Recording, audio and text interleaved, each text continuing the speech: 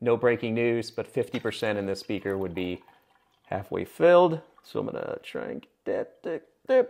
So that would be 50% relative humidity at 95 degrees. So here's the takeaway here. Here's the big news story. All of these are represented by 50% RH. All these conditions, okay? What do you notice about the amount of moisture here versus here? Or here versus here? Or here versus here, right?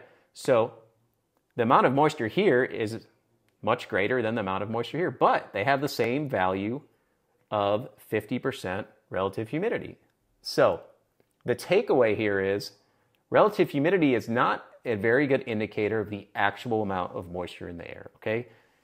It is relative to the dry bulb temperature, all right? This is a lot more water than this one